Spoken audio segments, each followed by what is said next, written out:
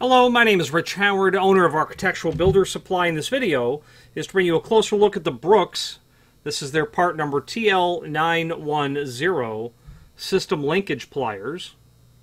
And this is used for bringing together the linkage so that you can place the fusible link in the two outside hooks of the linkage to keep the system armed, so to speak.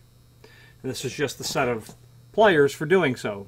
Nothing really special about it, it's just these mandible type features to the pliers makes this set of pliers really the right tool for doing it.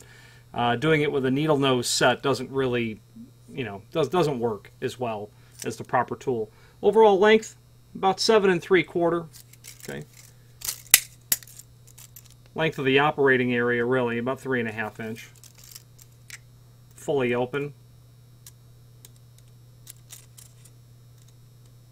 About 2 1/4 almost. Okay.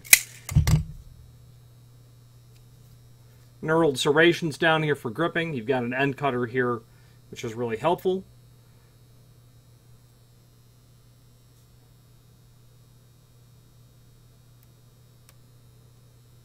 System linkage pliers, non-locking.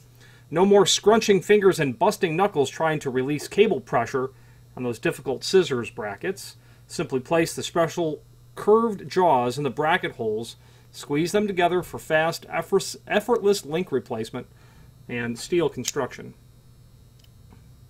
Rubber handles. Finally, there's a link below this video to the manufacturer's page where you can pull up not only all of the Brooks items that we sell, but also a link to the manufacturer's website, as well as a link to the full product catalog. Any questions on the Brooks? This is their part number TL910 system linkage pliers, or any other Brooks product. Please feel free to reach out to us. Thank you.